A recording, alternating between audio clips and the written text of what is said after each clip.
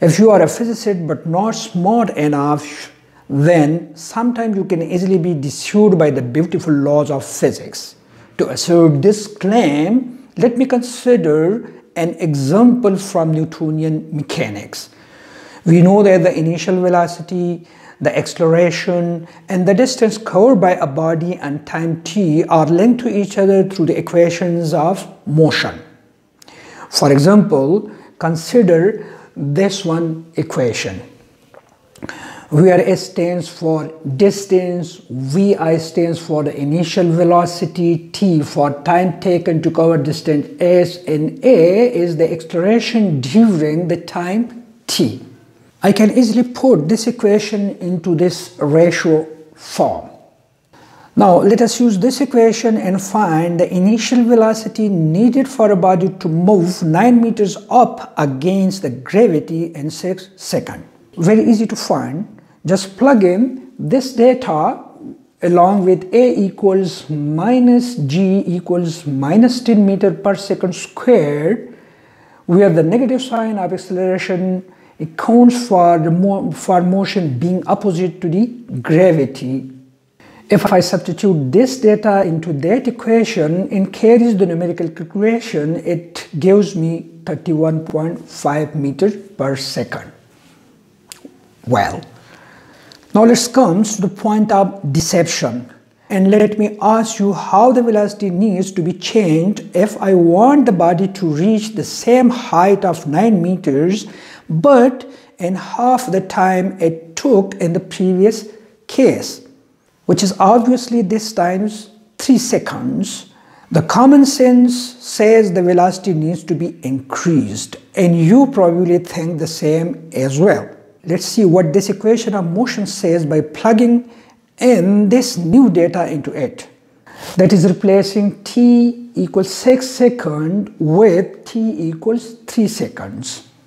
Again, carrying the numerical calculation, I can easily prove that this time the answer is 18 meters per second, far less than 31 meters per second of the previous case. Obviously, this result is completely against of our everyday experience. How come this? The same distance covered with reduced speed in half the time?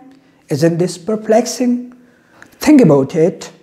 Before I come to the solution, you better hover your cursor to this tiny little button at the bottom and hit the subscription button along with the bell icon so that you'll be rightly notified for my next videos. Now, back to the solution. In order to correctly locate the reason of this puzzle, let me reverse my calculation. That is, let me use these two values of the initial velocities and calculate the corresponding time in each case. Since the equation is quadratic in time, therefore, using the solution to quadratic equations, the result for time can be expressed in the form of this equation.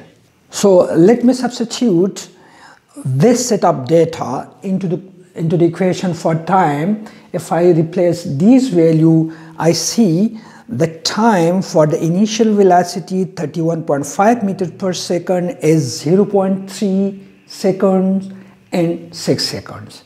And similarly, if I use the initial velocity of 18 meters per second, I get the two values of time equals 0.6 second and 3 seconds.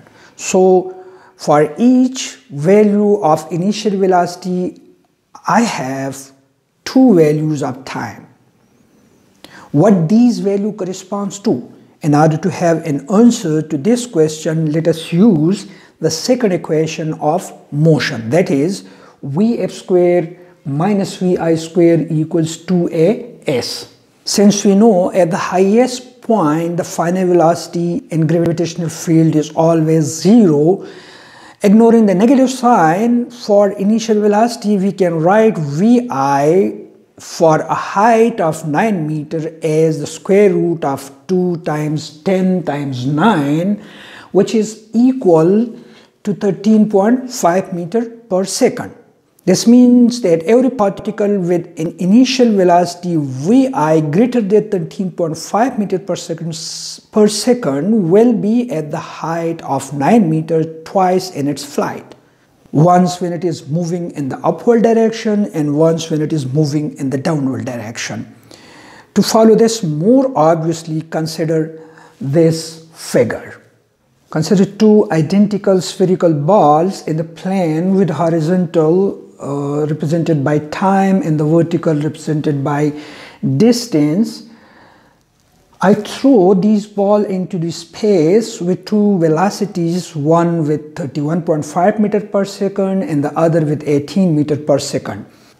The first ball thrown with 31.5 meters per second goes along this large parabolic path, and the second one thrown with 18 meters per second goes with this small parabolic path. You see, the first ball moved along the large parabolic path hits the 10 meter height at two different times, one at 0.3 seconds and the other at 6 seconds. And the second one that moved along the small parabolic path hits the 10 meter height at 0.6 seconds and 3 seconds. So the first equation of motion in fact measures the time for the point at 10 meters in the downward direction and missing the point at 10 meters in the upward direction.